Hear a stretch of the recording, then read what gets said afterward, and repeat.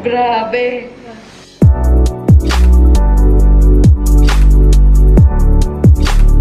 Hey guys, this is Reg. Welcome to my channel. So for today's video, we are gonna unbox this DIY sauna that I got from Shopee. So let's check it out. Yeah! So, uy, parang roller sa paa ata ito. This one. Yung portable sauna. Then, tube. Paano to? Let's check. This one is a steam sauna generator. And in my hose, so this is the steam something, guys. Okay, guys, so yung pakasama na stock siya. Okay. Woo! Whoa! Whoa! This is cool. It's so big. Ayan, kasha talaga ikaw dito. Hole niya. So, I think this part right here, dun mo ilalagay yung steam. Itong CD na to, dito yung mga instructions. So, ayun. Watch that. So, first off, you get this first tube. Ito. Derosca siya. Tapos, ang gagawin mo lang, i-insert mo lang siya dyan.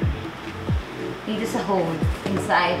The one I showed you a while ago, and then put the other nozzle here.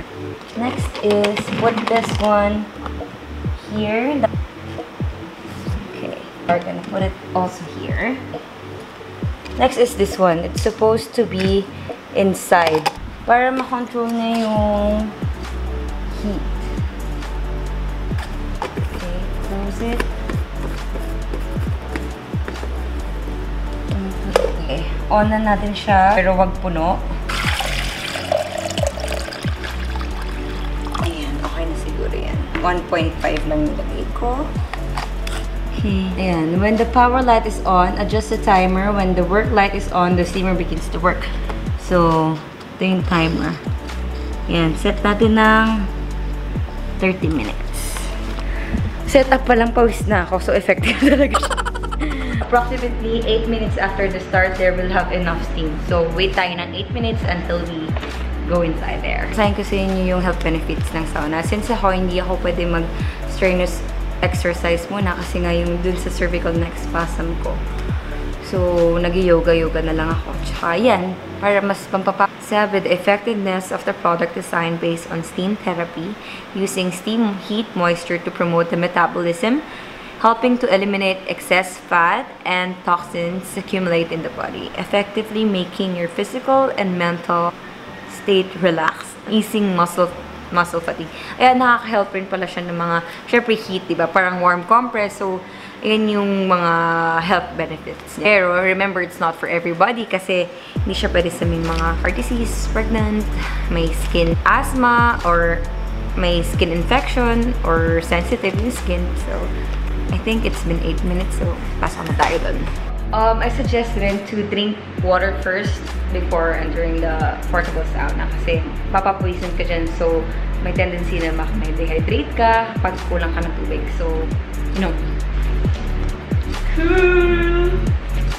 yung zipper niya para you can close on your own.